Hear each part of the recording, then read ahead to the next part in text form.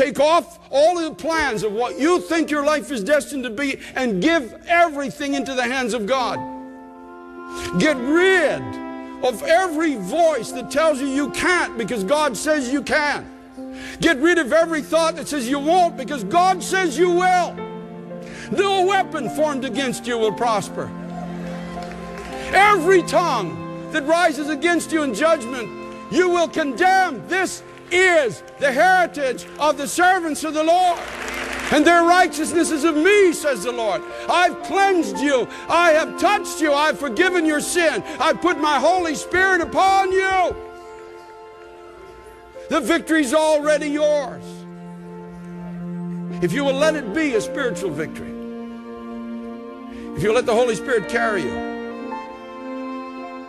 If you go through every door that God opens and never say no to God.